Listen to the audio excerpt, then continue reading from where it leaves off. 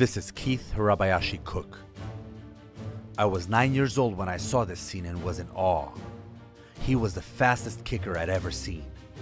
A martial arts champion and competitor of the year in 1983, 85, and 86.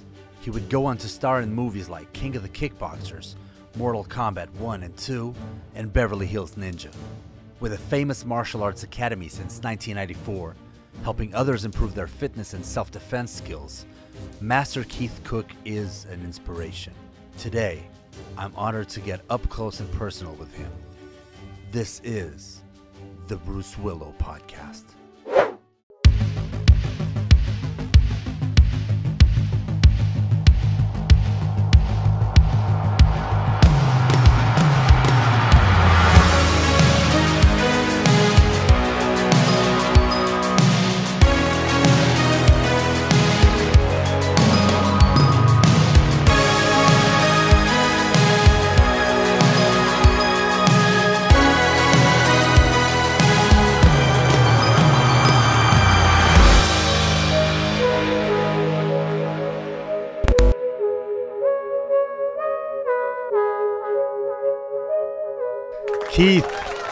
Keith Cooke.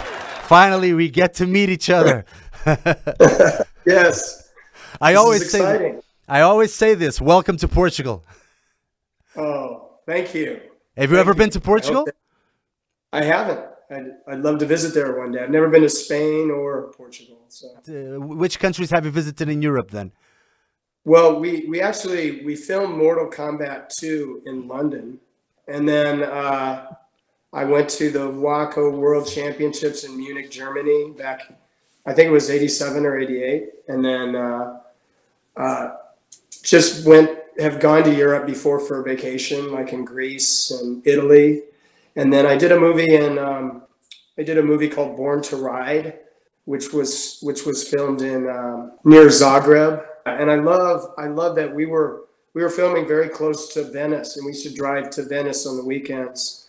And I love Italy. So you traveled quite a bit for sure. Let me tell you how I first saw you. When I was 9 years old, I first saw this documentary called The Best of the Martial Arts Films, which was narrated or hosted by John Saxon, who was one of the lead actors in Enter the Dragon.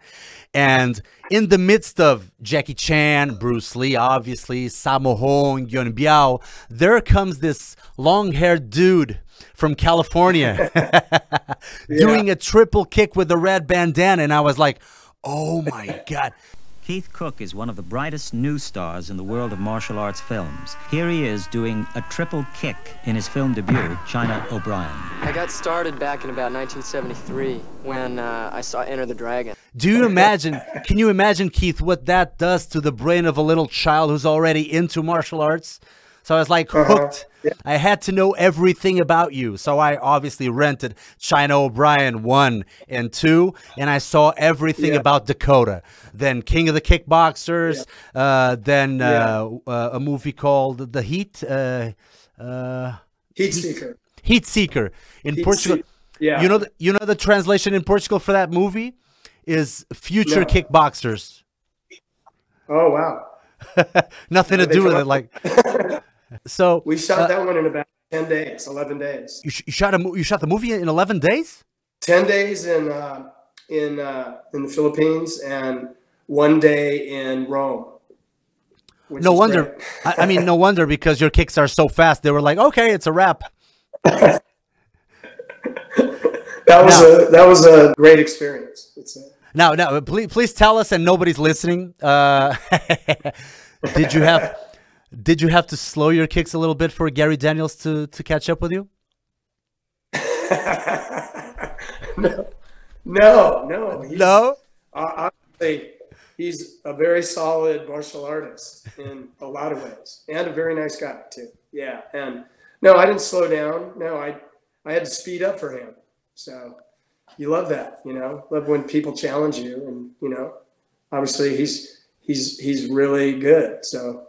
Yeah. No, without a doubt. I was just kidding, obviously. Let me know a little bit more about your background. So, how old were you when you started doing martial arts, and which were the martial arts that you started with? Yeah, I started from a book, you know, and I was one of those kids who felt like, you know, I got picked on and stuff. And somehow I got my hands on a karate book, and I was figuring out how to do the kicks and punches and stuff on my own. And that was when I was about 12. So 11 or 12. And I had been beat up a few times at school, and you know, I wanted to learn how to defend myself. And then it was right after that that I saw like most of Bruce Lee's movies. You know, I think he'd already passed away by the time I saw his movies, and that because I think it was 1973, and I know he passed away in 1973, and that's when I saw his movies, and that's when I signed up for. I wanted to do kung fu, obviously, because that's what Bruce Lee did. I loved his attitude, you know, and that somehow, you know, I believed everything that I saw, you know, and I took that very seriously. I took that to heart. You know, I was like, wow, he is such a badass. I want to be like him, you know. And, you know, I obviously believed that he was the baddest man on the planet. You know, I was just like, wow, man, nobody will ever mess with me if I can even get like a third of the way as good as he is or something like that, you know. So Yeah.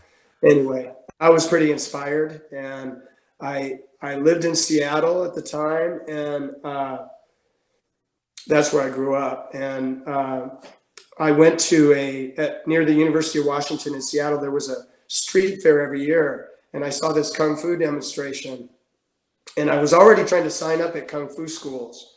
I went to one where we knocked on the door. My dad took me, and we knocked on the door, and they wouldn't even let us in to watch a class. And opened the door crack, like it was very secretive, and I saw these swords hanging on the wall and stuff. I was like, oh, I don't think that's the place I'm looking for. And then I saw this guy doing a demonstration with some kids at this street fair, and his name was Roger Tung, and he ended up becoming my teacher. And I was with him for about 13 years. And I think it was kind of a lucky find for me, because he was a black belt in Taekwondo. And he was born in China, and he studied Kung Fu in China and Tai Chi. And his family moved to Thailand, and you would think he would sign up for Muay Thai, but he signed up for Taekwondo there. And I think he got like to 3rd degree black belt or something like that. And then his family moved, or he came to the US to go to college. And that's when he started teaching here. And so his school, it said Kung Fu, karate, and Tai Chi. And I think he meant by the karate, Korean karate, you know.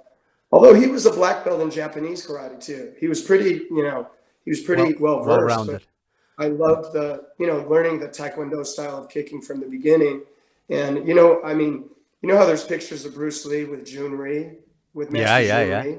Yeah, and of course. The legend is that he taught Bruce Lee how to do a side kick. Mm-hmm. So I love stories like that, you know. And anyway, my instructor had great Taekwondo kicking skills. And so that was one of the great things I learned there. Yeah. So it's funny how one person can really change your life, and it's really excellent that Bruce Lee still carries on that legacy, and that a lot of people, or most of the people, started doing martial arts because of Bruce Lee. I was too young. I was too young to actually see all of Bruce Lee's movies at the time. I was 9 years old when I saw Dragon: The Bruce Lee Story, which was a movie based on Bruce Lee's life with Jason Scott Lee, and that got me so hooked that from then on I almost nagged my mother until she finally enrolled me in kung fu classes. Was that kung fu that you were practicing in the beginning more traditional or more modern in the acrobatic sense? I think it was, I think he was born in Shanghai, and I think what they were teaching there when he was a kid was already modern to a certain degree, not to the way Wushu has evolved now, but I think there was, you know, he would call it Northern Shaolin, but actually, you know, I think it was always based on that long fist, you know, the long fist style, Chang you know, and I didn't know, and I didn't know that. To me at the time, Kung Fu was Kung Fu, you know, Taekwondo was Taekwondo, Japanese karate was Japanese karate, Jiu-Jitsu was Jiu-Jitsu, and it was more of you know, back then, you know, it wasn't the Brazilian jiu-jitsu so much. It was, you know, manipulating people's fingers, but there was the choking and stuff. But those were my distinctions. And then judo, you know, and then later on, I got way into boxing because I always felt like one thing with Taekwondo is you're always, you know, I mean, not everybody does, you know, things their way, but I felt like, wow, you know, I'm standing back here trying to kick someone.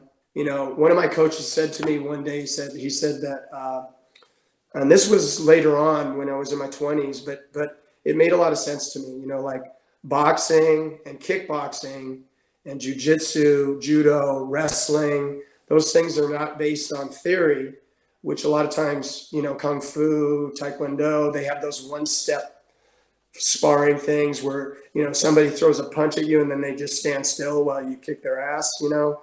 And I was really, I think, really craving for more reality in what I did. Yeah. And I got really drawn into boxing.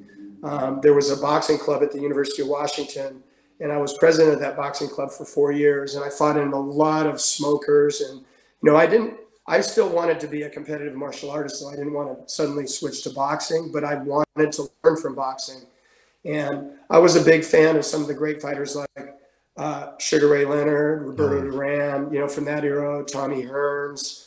And then, you know, a big fan of Evander Holyfield because, you know, he would come off a punch and punch you right back, you know, get hit extremely hard, you know, and just punch you right back. And I was like, that's what I need to learn how to do because I'm always like, when I'm in the pocket, feeling like, you know, and I wanted to feel calm and present. And because it seemed like boxers could be right next to someone, have them swing a really fast punch and duck right under it. You know, they somehow see it coming. And so just to develop that ability, that presence, you know, to observe what's going on in every moment, I think every martial artist should box. I just feel that it's really important. Yeah, especially people who with more of a kicking background, and I can speak for myself because I was very much into the splits, into the Keith Cooke and Van Damme and Bruce Lee kicks, and all of a sudden my fists were very long fists, were very wushu, and wushu is a little bit more. Even with the modern stuff, and when you do a lot of acrobatics and a lot of really low positions, even with that, it's not in terms of countering and in terms of real life sparring. It doesn't have a lot to do with it, especially in the forms. I also competed in forms like yourself. I find that it's interesting that one of the things that I heard you say in an interview, and believe it or not, China O'Brien, the making of, is on YouTube. Have you found it? You know, because, honestly, I can't remember. Yeah, because I was scrolling through YouTube. I just wrote China O'Brien, and obviously you have the whole film nowadays over there, and you also have the making of. And on the making of, you were saying something like you kind of feel a little bit connected with the character Dakota because you trained most of the time. 80-20, like 80% of the time you trained by yourself. Is that a fact? Even though you were obviously being accompanied by a great teacher who taught you both martial arts? Well, yeah. I mean, one of the things is, you know, I always had a job, you know, outside of, you know, my practice. I had to work and earn money. What did you do? If you don't mind my asking, what did you do? What kind of work did you do? Well, during that time, you know, where I was going to the University of Washington, I was president of the boxing club. I always say I was majoring in martial arts because, you know, that was what I cared about the most, you know, and I would do my classes, but that was kind of a side thing. So I could keep going to the boxing club and stuff. And so I couldn't always find guys to train with me at the times that were convenient for me when I wanted to train every day. You know, so I trained really early in the morning before I went to work. You know, I'd get up at like 5, and I've still kept that schedule up early. I mean, I teach a 6 a.m. class Monday through Friday, so I still get up really early, although I'm teaching other people now. I do some training, you know, to stay in shape with that too. You know, I do some of those workouts every day too, so I stay, you know, fit and stuff. But that discipline of getting up very early and training started, you know, way back then, around I want to say around 1978 or so. And I've pretty much kept that up throughout my life, you know, so. So how long did it take for you? That thing, if I didn't train 80% on my own, I wouldn't have been getting enough training in as far as I was concerned. I had to do it on my own. And you know, what's one of the things that I think is good about that, you become sort of self-sufficient.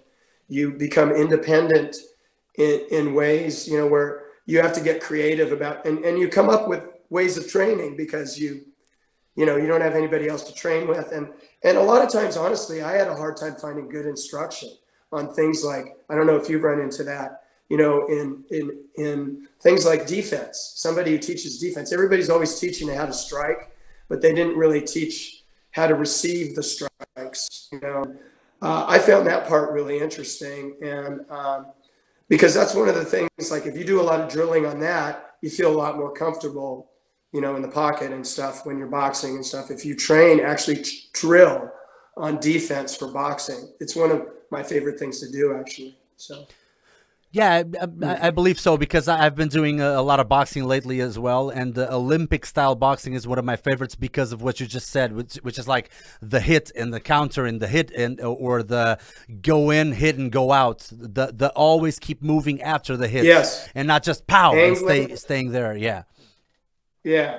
I always say ins, outs, and angles. Ins, outs, and angles. You know, and you got to keep your feet moving. You got to be really good at. And I love the footwork that you develop when you really get into this. And I try to teach it to people, because if you don't have good footwork, good posture, good balance, you know, which are very fundamental things for any martial art, you know. And I love the things that are universal, you know, that aren't just locked up into one style, you know. And balance, footwork, flexibility, strength, endurance, posture, you know, footwork are all, you know, great things for whatever style you do, you know. Would you say that back then people didn't have this, even though Bruce Lee was still, you know, was still very much instilled in their spirits, would you say that back then people didn't have this much of an eclectic view of martial arts? You know, like Taekwondo is Taekwondo. Yes. You do Taekwondo, you don't go anywhere else. Was there any sort of backlash from anyone or your colleagues or maybe people who from the martial arts that looked at you and you were like, no. Either you do Wushu or you do Taekwondo. There's no fooling around. Yeah. Yeah, well, you know, I think that goes back to something that Bruce Lee said, you know, like even in Enter the Dragon, the guy says, what style are you, you know? And he says, you could call it the art of fighting without fighting, you know? And I think that when you name things, you know, that comes right out of the Tao Te Ching. When you give something a name, it becomes sort of separate from everything else in a category. And people try to, you know, figure out what you do by the name of what you do. And I don't think you can figure it out, because, you know, like, I don't want to be limited by somebody's idea of what Taekwondo is or what, you know, boxing is or anything. And I want to be creative, you know. And one of the things, I've had my martial arts school now for 25 years. And, you know, I've made a lot of mistakes along the way, but I've also figured out some really great things that really work, you know. And, you know, more and more as time goes by, I stick more to those things, you know, and it becomes more simplified, not more cluttered. I think there's something to be said for tradition, you know, and a lot of the things they had right. But, you know, you want to have innovation, you know, and evolution, innovation, you know, and look at what MMA has brought us, you know. I love MMA. I love that you get to see guys really going at it, and there's very little theory involved, you know. And it's gone from a sport that was really only tough guys could do it to where now we're seeing technicians, seeing people who have mastered the sport, you know, of MMA, and we're seeing, you know, where different styles have dominated, you know, through different periods of the UFC or let's say MMA, and now it's really the guys who have really honed their skills in everything that you need, you know. And so it's not just one style, you know. It's what really works. So are you a keen follower of the UFC? If so, who are your favorite fighters? Well, yeah, I've had a lot of favorite fighters along the way, but I do want to say I love Conor McGregor, you know, because he looks like he has found a good balance in what he was doing, and he has, you know, like a really amazing front kick that penetrates so deep. Because, you know, one of the things, you know, a lot of people don't know this about me, but I fought a lot. I fought in a lot of karate tournaments. And, you know, being in the ring with somebody can be a lot different than what it looks like when you watch, you know. And he looks like a really hard guy to fight. And when you look at what even happened when he fought, what is his name, Khabib? Oh, Khabib, yeah, Khabib, yeah. Khabib, yeah. Khabib, man, I mean, that guy is an incredible fighter. Khabib, wow. Comes from a wrestling background, but he can stand up with you. He can do all that stuff, you know, and I love that. I loved that, isn't it Pettis? Pettis, yes, You know, yeah, he jumped off the fence, kicked the guy in the head and knocked him out, you know. Oh, man, and I was like, I mean, no, not silly, and then came in and like ground and pounded him. I was like, wow, that's somebody really using a movie kick, you know.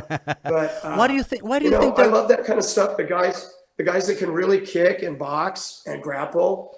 But I love it. I love the challenge of it. I love that the women fighters are doing tremendous in there. You know, I was just watching Joanna fight Watterson, the karate hottie. Oh, I didn't watch that one. Yeah. Yeah, it just happened, and I was a little disappointed, but with the outcome or just the fight itself. But I love the level of skill that the women have gotten to in that sport, which in the beginning seemed like a men's sport, you know. And man, these girls can fight, you know, and it's amazing to watch the evolution, you know, and so I love it. I appreciate it a lot, and I'm still love boxing too. So, no, that's incredible. So your academy, your gym is based in Brentwood, California. Am I correct?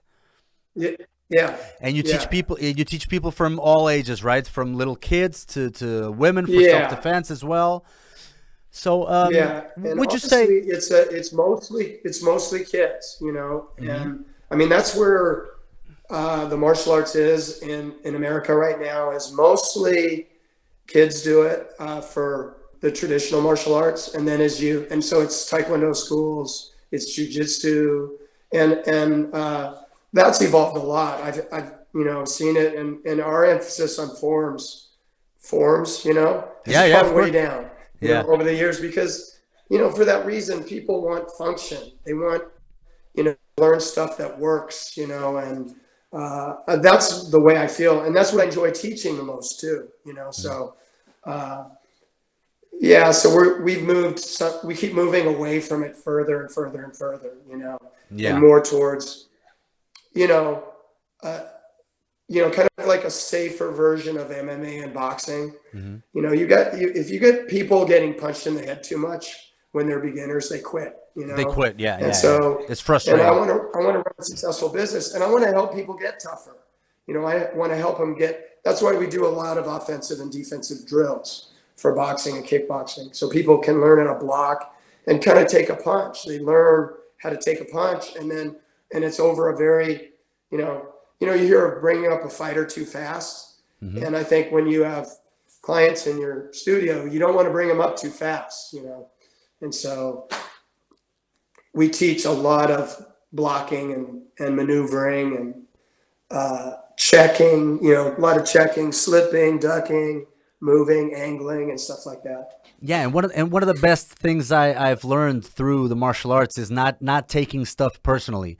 And people we are in this sort of society nowadays, and I can't get enough of talking about this subject every once in a while, with the political correctness and with everybody being so offended with everything, and people who are and the youngsters are very, very much entitled. So how do we instill that sort of discipline in the youngsters?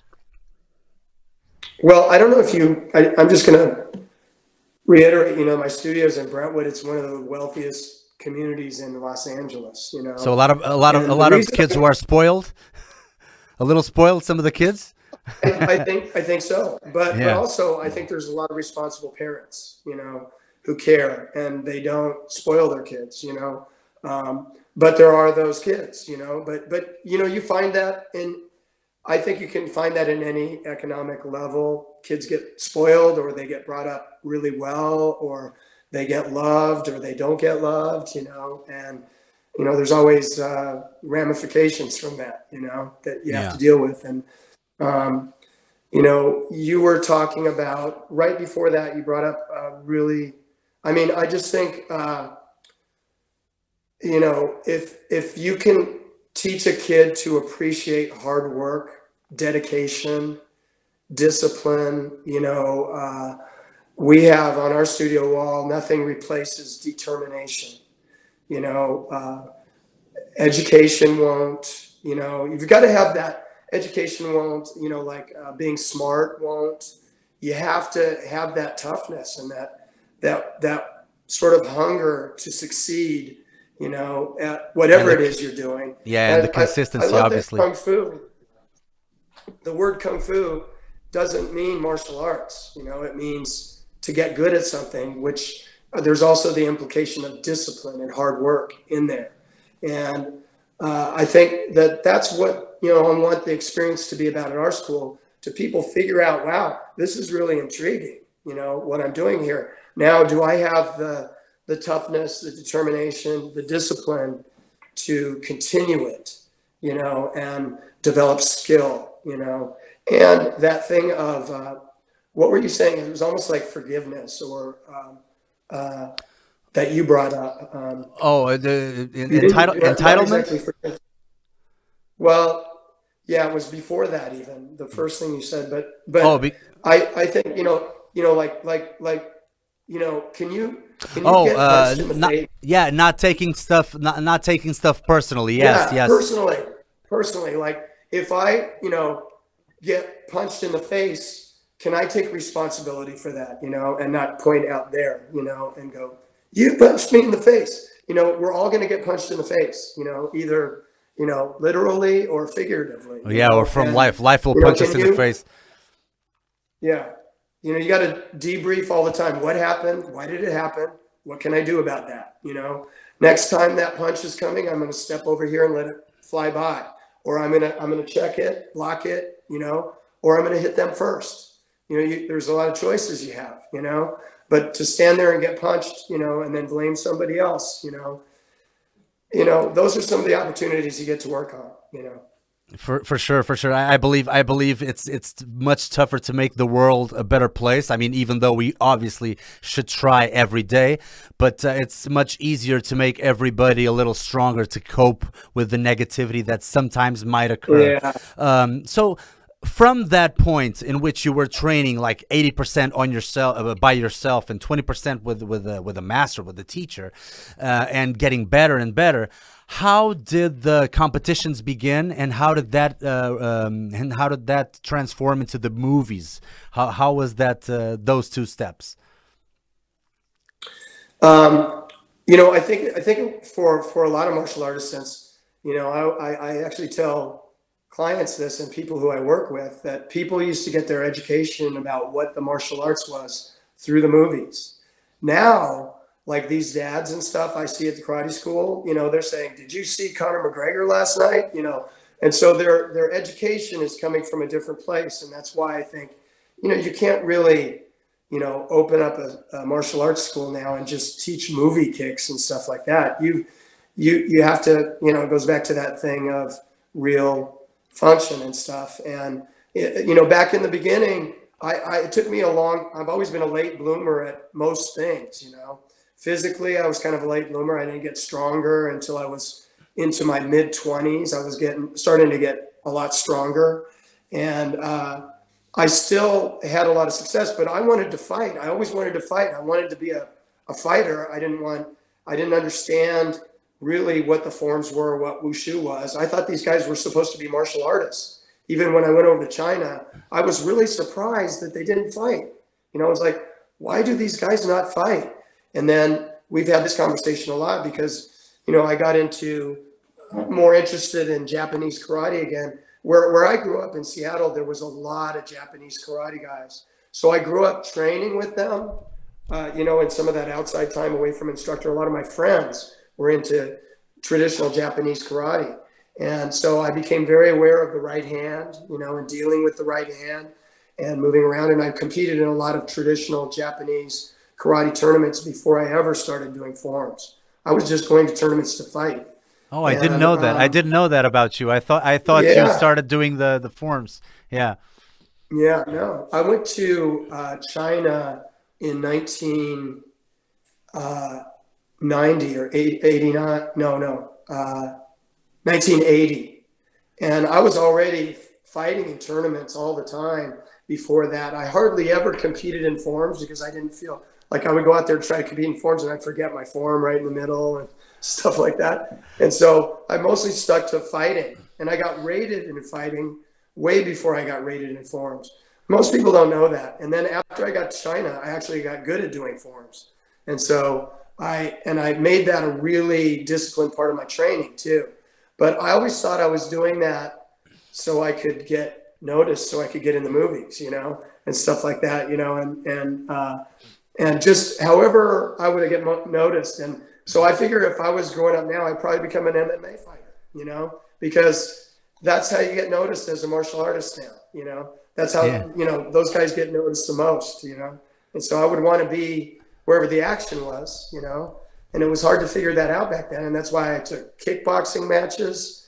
You know, like it'd be one of those things where you go, you weigh in, you're supposed to fight someone, you show up and they go, oh, that guy didn't show up. Do you mind fighting this guy who's 60 pounds heavier than you? You know, and it was like that. But, you know, it was cool. It was a good experience. That's incredible because you don't have a lot of people who can really be good fighters and good in forms as well. Because forms is such another talent show. It's like a dance, and sometimes I even believe you can make people fighters, but to make people good in forms in terms of the wushu and the correctness of the kicks and the splits, some people work their entire lives and don't get the splits. So I believe that sometimes the barrier to entry with the forms is a lot harder actually, or it's a lot harder than the fighting itself, because we can awaken our inner fighter in most people. Is that you did receive an award for Black Belt Competitor of the Year? Was it 1985? Yeah, 1985, and I got Competitor of the Year from Inside Kung Fu magazine also. Inside Kung Fu, yeah, I remember those magazines. 1983 and 1986. Damn. And you know, I like to think that because they used to say that one of the things that made it hard to fight and do forms is your forms competition would be the very first thing in the morning, and all the fighters are sleeping in, and you're up there competing already. And a lot of my competitions were far away from my home and in a different time zone. And so a lot of times you're getting up like 3 o'clock in the morning, your time, and competing in forms. And then you got to wait for hours, and then you compete in the fighting. And those guys are just showing up, you know? And so that's why I think there's a very, you know, like people specialize, you know, and it goes back to that. Why am I doing this? Why am I doing a form? I don't see how that's going to help me defend myself, you know, but that warrior spirit thing is definitely there, I think. And I always tried to make my forms legit and powerful, and that I was doing something that had real function, but I could have spent that time, you know, making myself a better fighter, definitely. Yeah. And so sometimes I wish I wouldn't have done the forms thing, you know. But you're kind of reminding me of a story by that actor Jamie Foxx, because he was saying that when he was a young kid, his grandmother made him play the piano, and he hated to play the piano, but he got very good at it because she ordered him. She would force him to play the piano. And then like 20 years later or 25 years later, all of a sudden this role for a movie comes in to play Ray Charles. And all of a sudden it's like, oh, we're casting for Ray Charles. And he's like, oh, really? Did you know I know how to play the piano? And boom. So what were the forms the main vehicle for you to get noticed by Fred Weintraub? Because that was the first. Yeah, that was the first connection with the movie business, right? Yeah. Tell me about it. And I had moved. My instructor, Roger Tung, had moved down to Los Angeles, and so that gave me a good excuse to move down here in 1985, and because I could work for him. So I was basically running his school, in his martial arts school, and he could travel all around and do his his other business that he was really interested in. And I would run the school, and I kept competing in tournaments, and I did get noticed a lot for, that's what made me train harder at the forums, because, hey, now I'm really getting noticed, you know? And so that was inspiring for the forms training too. And one day, so I had traveled with Dave Cater. I got on a couple of professional martial arts teams with guys like Billy Blanks. You know who Billy Blanks is, right? Yeah, of course, of course. The bad guy from King of Kickboxers. Yeah, we did King of Kickboxers together. Yeah, he was Prong also versus China O'Brien too, in that alley fight scene in China O'Brien too. Exactly. And I've known Billy for a long time, you know, since 1988, probably. Was it? No, 1982. Sometime around that time is when I met Billy, just at a national karate tournament. And then we ended up becoming teammates. And so we had training camps together, and I got to train with them. And then since we lived out here, we started getting together and training after he moved out from Boston to LA. And so I knew him, you know, before the whole Taibo craze and everything like that. And yeah, you know, Taibo.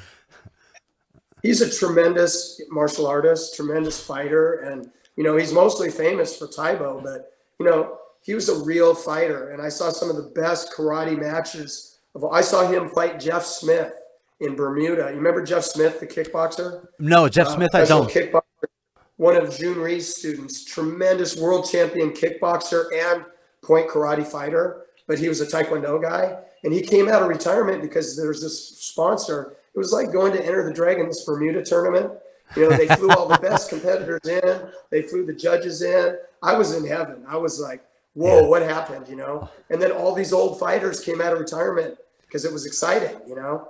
And so I got to see Billy Blanks fight Jeff Smith. And I had some great fights there at that tournament too. But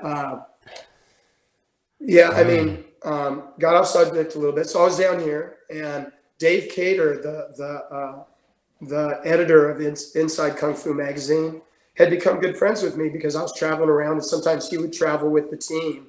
And so we flew to South Africa together to fight the South African national karate team. And I got to know him really well on that flight. And then he'd been at various other things, the Waka World Championships in Munich that time. And we became friends, and Fred Weintraub called him to see if he knew of anybody he thought would be good for this role. And he recommended me. And that's how I got that. And one day I had got home from my morning training session. I hadn't even changed my clothes yet. And the phone rings, and I pick it up, and he's like, hey, this is Fred Weintraub. I was like, Fred Weintraub, right. Yeah, that's pretty fun. You know, no, this is really Fred Weintraub. Fred Weintraub, who produced Enter the Dragon. Yes, because I hadn't done anything yet, you know, other than a Gatorade commercial. I did a Gatorade commercial. And there would be no reason why Fred Weintraub would be calling me that I knew of. And so I was a little taken aback, you know, I was just like flabbergasted that he was calling me. And he says, I want to meet you because Dave Cater told me about you. And he says, I should interview you. And I go, okay, let me take a shower and change, and I'll be, no, he goes, I want you to come over right now. Right now. Don't do anything. Right now. And turns out I only lived about a mile away from his office. Wow. And so I was there like within about 10 minutes, you know, and I was standing in front of Fred Weintraub and his daughter, Sandy Weintraub. And and the first thing, we sit down in the room, and he goes, so I hear you're a martial artist. And I was so pumped up. He goes, I hear you do martial arts. I stood up. I go, you want to see some? You know, it was like that. You know, I was so ready, so fired up, you know. And, you know. How old were you? How old were you? Were you like 20? I must have been, I was like 26, maybe. 26? Wow. Wow. Yeah. Such an incredible opportunity. That goes to show that opportunity does show up. We just got to be ready, right? We got to be ready for the opportunities that come. you know, over the years, I don't think I was as hungry, you know, to be in the right place at the right time, so to speak, where you just have to be everywhere, you know. And so I got a lot of opportunities just from people I knew and stuff like that over the years. And that King of the Kickboxers, you know, some of the auditions, I had a lot of fun on them too, because I would go for it on auditions. You know, if they wanted me to fight someone, I would fight them. If they wanted me to demonstrate a weapon or whatever, I just came ready. You know, I was ready. You know, and I think that would show up, you know, in my audition, you know, compared to other people, because, you know, maybe they wouldn't be as ready. I was ready. Let me tell you, I was ready. And so because I knew I wasn't, you know, like a true actor, like who had studied his craft and all that. Although I did, after that, start training in acting, because I didn't want to be working on your skills, obviously. Not ready for the audition. And you know, but usually the auditions were, this was the first part I got in Hollywood was really funny. It was, this was right before the China O'Brien thing. I did a movie called, and it was with Playboy bunnies in Hawaii. And it was called Picasso Trigger. Yeah. You were killed in a motorcycle or something, right? Weren't you in the motorcycle and you get killed? I watched it. Motorcycle. I watched it. Yeah.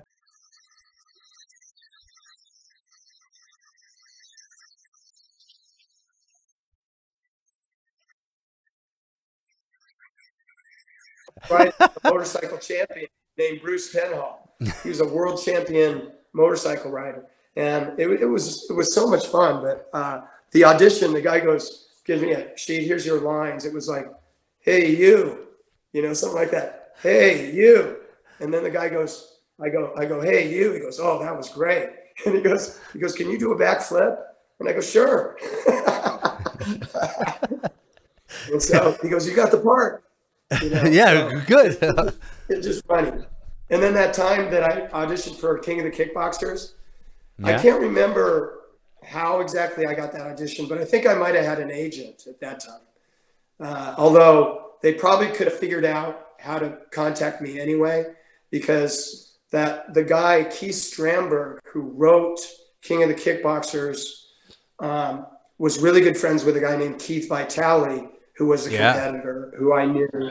And so who knows how they got my name, but they called me in, and, you know, who was standing out in the who was sitting in the lobby was Don the Dragon Wilson, who I'm sure. Wow. Yeah, of course. I know those names, obviously. Benny Urquidez had already auditioned before I got there. And so I knew that they were, you know, the competition was tough, and they were looking at, you know, world champion kickboxers and stuff to play this kickboxer role. And dude, I was so ready. I get in that audition, and they called him NG, the producer. Mm-hmm. You know, he had me read lines and stuff like that. And then he goes, "Okay, now I want to see some martial arts." He goes, Lauren Avedon, you know, the star. Oh yeah, Lauren. Yeah, of course. Yeah, sure. Yeah. Was there in the audition. He was there. He already had the part. You know, he was basically, it was built for him, the movie. And he says, "Lauren, stand up, do some martial arts with him." I was so ready, let me tell you. You kicked his ass. I just started. I started whomping on his ass.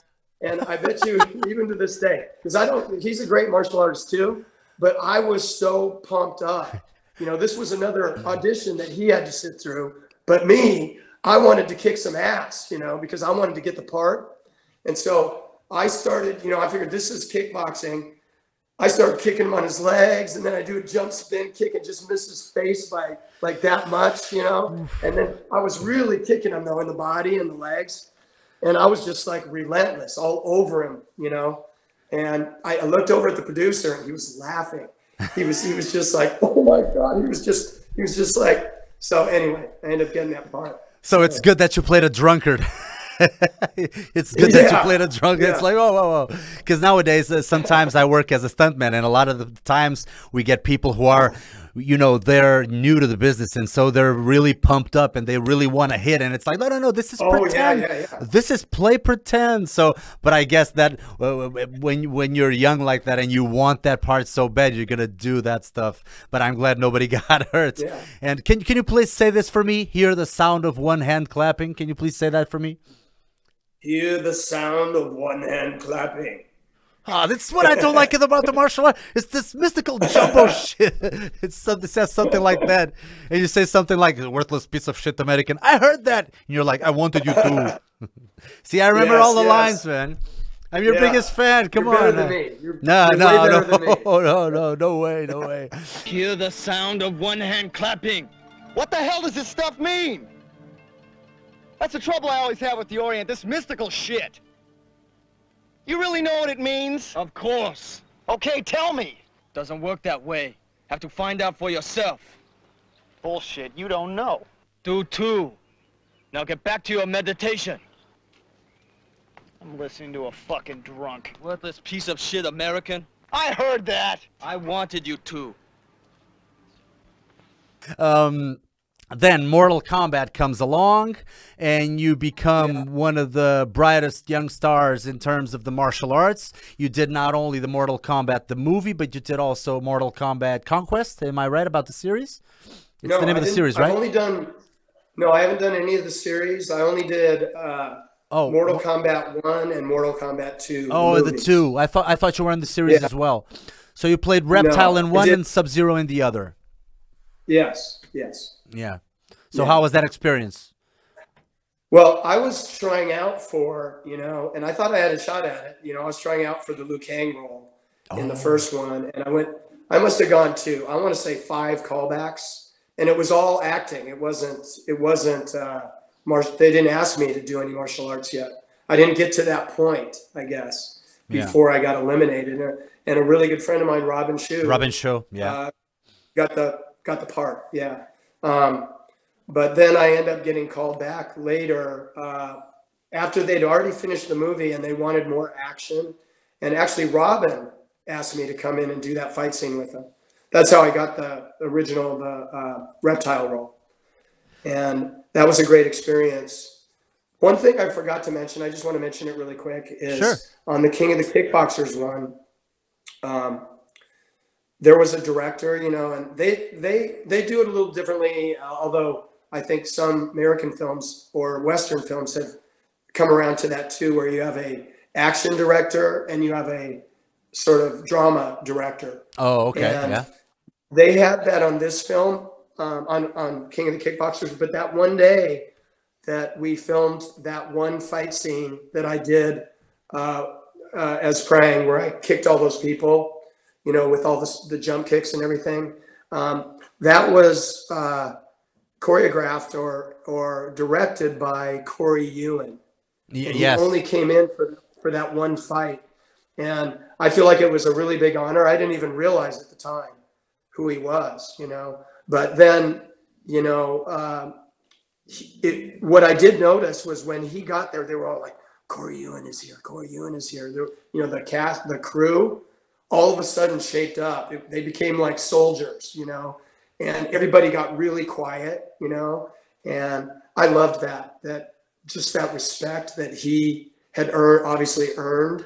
And he rather than telling me what to do, he would go, okay, these guys are going to come from here. What do you want to do? What are you going to do? And I go, I could do this. And he goes, can you do this? And I go, yeah, I could do that. And then you go, good, let's go with that, And that was the way that fight came out. And it was only, we rehearsed, we blocked it and rehearsed for about, I want to say the whole thing was done in like 5 hours, which I think was really because he's such a professional, Yeah. And it's good that he kept an open mind in terms of what can you bring to the table, and then you went along with it. Yeah. And just to finish on the movie subject, how was it working with the director of Enter the Dragon? How was it to work with Robert Klaus? Oh, I think he was really easy to work with, really nice guy. And I ended up working for Fred Weintraub a lot, and became friends with his daughters, Sandra, and they I don't know if people know this, but he thought I was going to be the next Bruce Lee. He was really got behind me, was trying to help me, and he took me to Golden Harvest Studios. And I actually one day, they had an office in Beverly Hills at the time, and they offered me a 5-picture deal. And I probably would have moved to Hong Kong, you know, similar to Donnie Yen, you know, maybe. He was actually, Donnie Yen was on the same trip, my first trip to China. We went there at the same time to train in Wushu, you know. Wow. His mom was a really famous Tai Chi from Boston. And anyway, and I actually sat down with, the head of Golden Harvest. Oh, Raymond Chow. Raymond Chow? With Raymond Chow. Yeah. And I he just passed away like 2 years ago. Yeah. And he to interview me because they were thinking about doing this 5-picture deal. They offered it to me, and I wasn't doing anything at the time. I wanted to take the deal, and I had this lawyer who was like, Keith, if you're getting that deal, you're going to get, you know, some kind of American deal. You know, you don't want to just run off and make movies in Hong Kong. You want to be an American action star. And I was still sold. I wanted to go do the deal. And he just kept messing around with it for so long that they thought I think they thought I had a bad attitude, you know, like, he must think he's a star, you know, and I could see how they could think that, you know, and so after a while, like 6 months or so of just messing around with that deal, they just said, forget it, you know. But was there something about your, and if you don't want to answer this, was there something about your attitude back then that you would change, or was it really the back and forth with the lawyer? Yes. Oh, yeah. I definitely had a little bit of stars in my eyes, you know. So did it go to your head a little bit? Maybe this lawyer does have a point, you know. Okay. And you know, and I really wanted the deal though, because I love the idea of working with whoever Bruce Lee and Jackie Chan worked with, you know, and you know, why wouldn't I want to work with those guys, you know, and learn, you know. And I really did want to do that. It's just, you know, I don't know what went wrong, but I do kind of feel, I mean, I feel responsible for it, and I feel like it was a maturity thing. I wasn't mature enough to make a decision based on what I was passionate about at that time. You know what I mean? Yeah, but it's not, I guess it's not, blaming ourselves for that is really not worth it, because we all know those guys they're sharks, right? They're always sharks, and sometimes one might think, oh, they want to take advantage of me or something, and we all know that this is a crazy world and everybody wants those parts. So I'm sure your head in a way was at the right place, so who can blame you? I mean, you did great movies, and you obviously things turned out great for you. So nowadays, and I don't know if I'm allowed even to say this, but you had a birthday, and you hardly look a day over 35. You hardly look a day. Maybe, so it's the lighting. No, it's not the lighting. So how do you still keep so fit, and do you have any sort of excellent dietary habits as well to go along with it? Can you give some tips to our audience on how to keep this excellent fitness throughout the years? I've always been into fitness, and I've told this on a lot of interviews, is that when I was competing, I never wanted to lose because the other guy was in better shape than me. That would be a horrible reason to lose, because that means I didn't have as much discipline or determination as the other guy.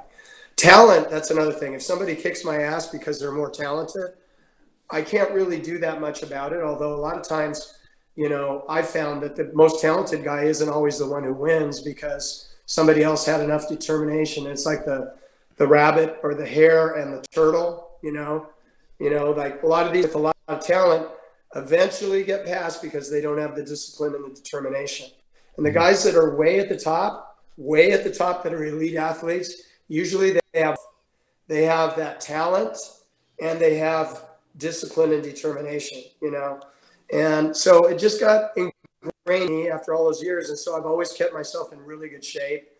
I've always kept up my sparring and stuff. Like when I moved down to Los Angeles, I got hooked up with another teacher named Steve Fisher, who recently passed away also, but he was a great friend, and I used to train at his studio, which was really in, you know, a tough part of LA, like the hood. And so you fought real tough guys there, and boxing, kickboxing, karate, you know, in the studio. And I love that. But back to the fitness thing. I've never been somebody who likes sweet stuff. And I remember when I first became interested in sports medicine, I bought this, it was a green book that everybody had. It was called the Sports Medicine Book, I think. Oh, really? Yeah. And they talked about things like carb packing. Do you remember that? You know, like a marathon runner. Is it like carb loading before carb loading. Yeah, before a loading, competition. right. Yeah, sure. Yeah. They would sort of starve themselves of carbs, and then right before the competition, they'd eat a whole bunch of carbs. So supposedly their muscles and everything could store more the carbs glycogen, than normal as fuel. Yeah. And so I was sort of, you know, trying to eat a lot of carbs at the time and stuff, and it didn't really affect me back then because I was burning so many carbs. I mean, so many calories and stuff. Yeah. But as you get older, I think you got to get way more aware of what you're eating. And even though I'm very active, I can notice a difference in the way I feel and the way my body responds to different foods. And I started teaching boot camps about 20 years ago, a little over 20 years ago. And we would alternate with strength days and cardio days. And the cardio days were basically kickboxing classes. And the strength days were resistance tubes used in all kinds of different ways. And I've gotten very into I still use resistance tubes a lot. I love training with resistance tubes because of the thing that I feel like it's so much better for your joints. And there's so many things you can do because you can create resistance in any direction. You're not relying on gravity for the resistance like you do with a weight. You can only push it away from the earth, basically. Yeah. Whereas a tube, I can hook it up, push down, you know, I can push, you know, horizontally, you know, and so you can do a lot more things with them if you're creative. And I just think they're really healthy for the body. So I've used those. And there used to be a guy called, I think his name was Bill Phillips, and he wrote a book called Body for Life, which became a bestseller. And there was this kickboxer who started a boot camp program based on that, but with kickboxing and tubes. And it was based on the diet from Body for Life, though, where you do a protein, you know, thing the size of your hand, like a chicken breast, the size of the palm of your hand. And, and then your carb meal, could only be the same size. And so if you had rice, it would fill up the palm of your hand, you know. And so it got people to balance out. And he wanted you doing that times a day, you know, like 6 portions, you know, so that your metabolism stays fired up and stuff. And so I was on that for a long time. I was eating 5 to 6 meals a day, you know, and stuff like that, trying to balance my protein and carbs and stuff like that. Now, everything has changed. You know, they talk about insulin sensitivity, you know, and all of this stuff. And when you pick up food, basically, is how much insulin is that going to trigger if I eat that, you know? And I don't want to trigger insulin, basically. And I do believe that, you know, all the, you know, what we've seen, and I heard we're seeing it everywhere now too, is obese diabetes, type 2 diabetes from abusing carbs, basically, abusing sugar. Mm-hmm. And I just think it's really important to be aware, you know, and to never overdo that, and to try to use carbs that have fiber in them, you know, which means vegetables and fruit, basically, which are very healthy. Lower glycemic foods, and because I don't think our bodies are meant to be responding with insulin all the time, you know, constantly. And that's why it causes a lot of havoc inside the body and stuff. And so I'm a big believer in staying, you know, keeping the carbs under control. And now they've found out the whole thing with the keto diet, with how you can use fat, and, you know, and so I'm really into all those things, you know, and the paleo thing, and, you know, you know, like, so my diet is sort of paleo-ish, you know, and to 2 meals a day, basically, with an 8-hour break and then a 16-hour break. So you do intermittent fasting as well? Yeah. Yes. And I found that to be a really solid system. And when when I get boot camps now, that's what I put people on. Yeah. I put them on, I try to get them down on the carbs, way down on the carbs, and then put them on that intermittent fasting. And it seems to work for almost everyone. Yeah. You know, because when you're down meals, it's only 2 times a day that you have an opportunity to mess up. You know, when you're trying to eat 5 or 6 meals, oh my God, I found that so many people would overeat, you know, taking in way too many calories, you know. Yeah, exactly. Anyway, Exactly. yes. I mean, your first, do you usually do the fasting in the morning or at night, or do you stop eating early, or do you start eating later on the day? Well, first of all, like my first meal is usually around 11 o'clock in the morning. And I've already taught 2 classes, you know, taught a kickboxing class and a strength training class. Yeah. By that time, and I've used a workout, okay? And then I have my first meal, which I usually take in some carbs. You know, I'll have a portion of rice or a portion of pasta or something like that with a really solid protein source and fat. And then some vegetables, I like using spinach because it's easy. You know, I like convenience too. You know, preparation spinach, you can use it as a salad. You can use it, you can cook it in with something, with a protein source, or, you know, and I eat a lot of eggs, a lot of whole eggs. Like I don't try to stay away from fat at all, because unless it's really unhealthy fat, because I just think, you know, fat is the one food group that has no insulin response whatsoever.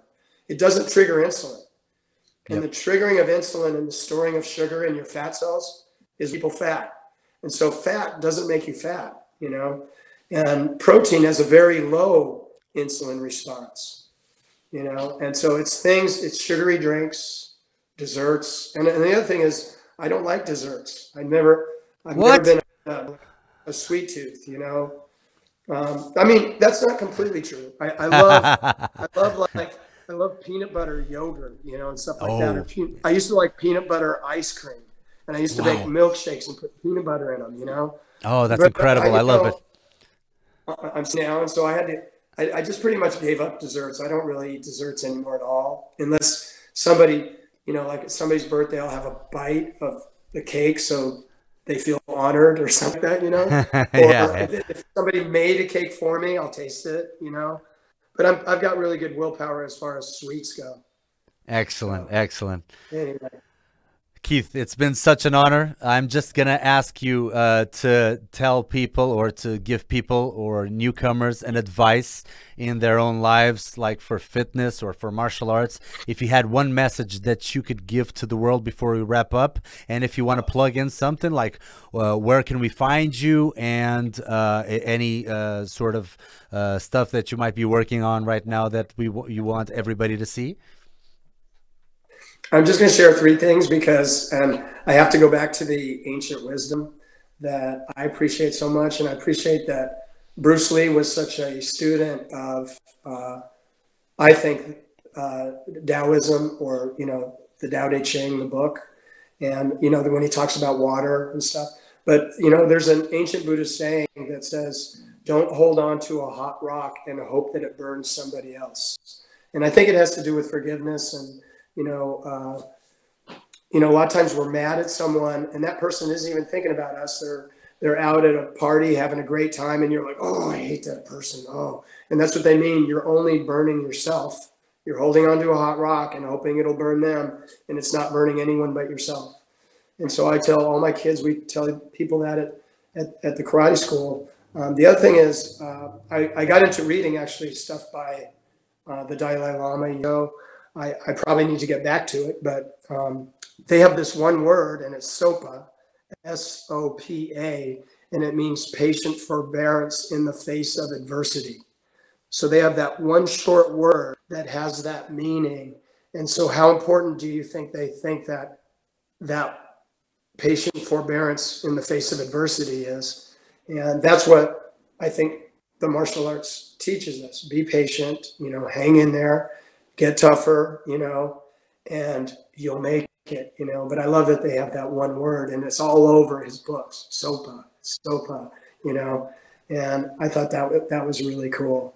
And one more, sorry, is In the Tao Te Ching, which I think was, you know, just based on how passionate Bruce Lee was about those things, you know, about water containing change, be like water. Yeah, be like my water. friend. Yeah. Yes.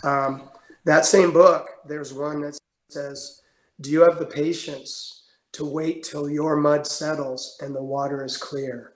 Can you remain unmoving till the right action arises by itself? Wow. A master is never seeking, not expecting, thus is present and can welcome all things. And it makes me remember the creator of Aikido. Moriya Ueshiba. Yeah.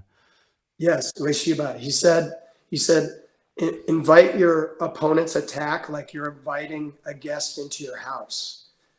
And if you can get that centered, that's where, you know, can you be under attack and still remain present, you know? And I love that, you know, and I think that all those things kind of lead you in that direction.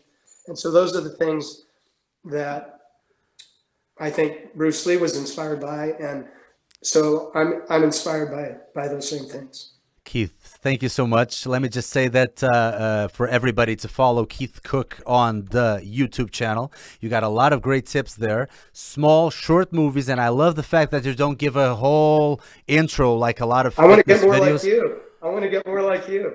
I want you to do more. I'm always waiting for more. I watched it like 10 times each one, and I'm like, whoa, he hasn't posted anything in a while. Is that how you got started?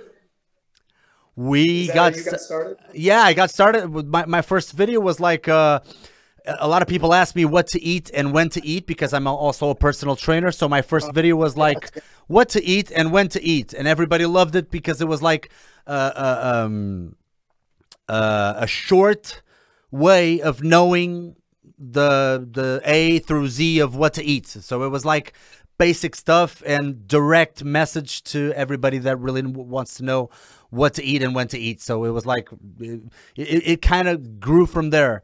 So from the acceptance of the audience, we started doing more and more and more videos, and now we have the chance to do this podcast and we have this studio. So I'm very happy with that. Well, you're a super likable guy, you know, and I got that from watching the videos that are out there, and you know, so I can see why, you know, you got so many followers and everything. But congratulations to you on that. Oh, thank you so much. Thank you so much, Keith. It's been a pleasure. So please keep posting. Please keep posting on your Instagram. We plugged those networks in. And thank you so much. And I hope to see you and catch you once again soon. All right. Take care. Take care. Take care. Thank you so much.